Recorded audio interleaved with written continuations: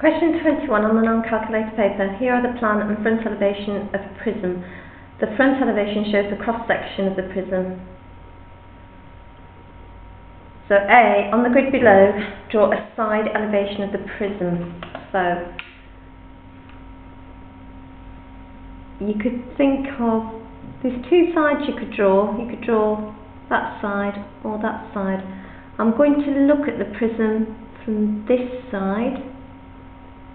Okay, so I want you to use a pencil, but I'm going to use a pen because the pencil doesn't show up very well. So it's going to be a height, you're going to see the height 3 squares,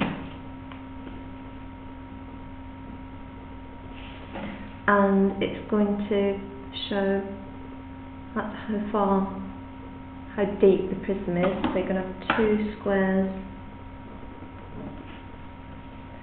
So your side elevation from the left hand side is going to be a rectangle.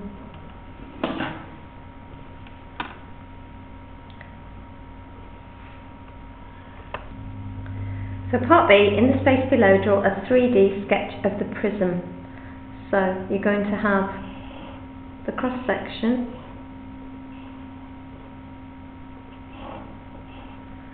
and then the 3D prism.